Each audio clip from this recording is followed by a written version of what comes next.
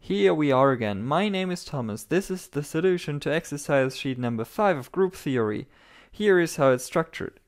In exercise number 1, we look at the Euler rotation representation, and the use of the Cayley-Hamilton theorem would make it easier to deduce a structure in the Taylor series expansion we already encountered in exercise sheet number 4. I will refer to this result in exercise number 2 when we look at how the SO3 irreducible representations, namely D0, D1, and D2, how they decompose in the presence of C3V and C4V symmetry. This is kind of difficult, and I would really recommend you to watch it, especially the video on C3V, where I go a little more thorough on the calculations, because the C3V calculations are again a little harder than the C4V calculations. We use the basis functions. Again, if you have no idea what you should do from the exercise sheet, here's a little hint. You can go back and try it by yourself.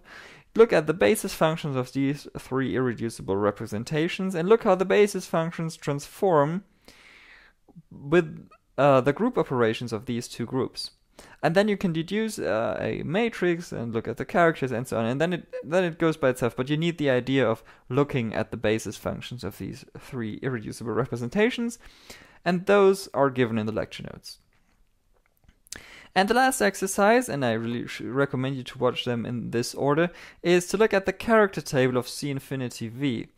We already did the character table of C infinity, and you should be familiar with that because I go fast-paced on the first part, and then I will distribute the basis functions of these 3 guys over here in the irreducible representations of C infinity V.